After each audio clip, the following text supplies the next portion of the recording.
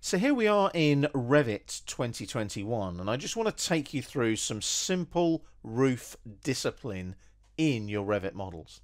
So we've got a new office building, and you can see we're in the 3D view at the moment. We're going to go over to the project browser and jump into our roof floor plan. And as you can see, there's the outline of the building in plan with our elevation markers. I'm going to zoom in a little bit so that you can see the edges of the building. And then in the architecture tab on the ribbon, into the build panel and select roof and roof by footprint. Now what we're going to do here is make sure that we've got a decent roof. I'm using a warm roof in timber, like so. And then in the draw panel, I'm using the pick walls. Now notice in the options bar, and this is the important bit, we've got defines slope ticked with an overhang of 500 millimeters. As I go around now, can you see the dashed line indicates the overhang? So I'm going all the way around. It does join automatically at the corners to a point. I'll show you what I mean.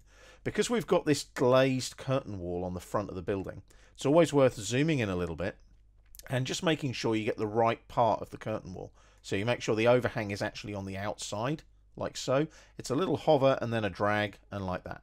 And then using trim extend to corner, make sure that you've got a continuous boundary going all the way around. And then when I zoom out, you can see that our pink sketch line goes all the way around the building edge, and all our roof edges have those little triangles. Now those triangles denote a slope. They define the slope. So how do we get this gable end wall that I've mentioned in my blog? Well, it's pretty easy. So what we'll do, we'll hit the green tick first to confirm our roof. There it is, all nicely highlighted in the roof floor plan. I'll click away now to deselect.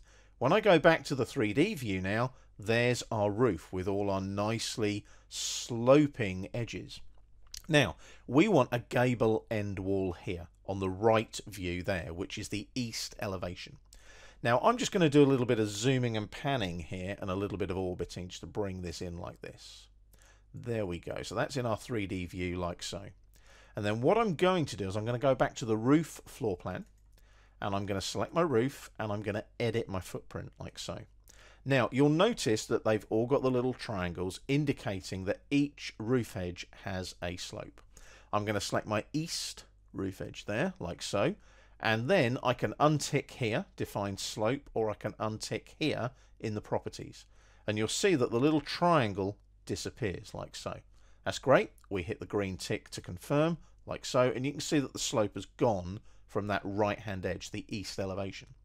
What happens now if I click away from that just to deselect it and then go into the 3D view? We have a little bit of an issue. You can see our wall there does not go all the way up to our gable end roof.